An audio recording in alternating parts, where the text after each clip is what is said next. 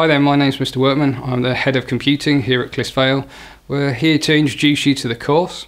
The course is split into 3 parts. There's 2 exams, 1 piece of coursework. The piece of coursework is there to introduce you to the programming concepts.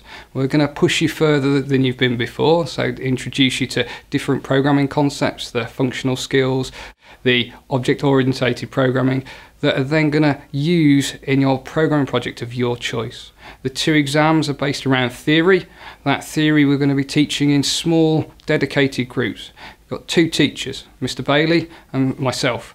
We'll be there to help you and guide you through. We've got over 10 years experience each, and we're going to help you as you go through those different projects, those different titles of topics, everything from cybersecurity, computer networking and data representation.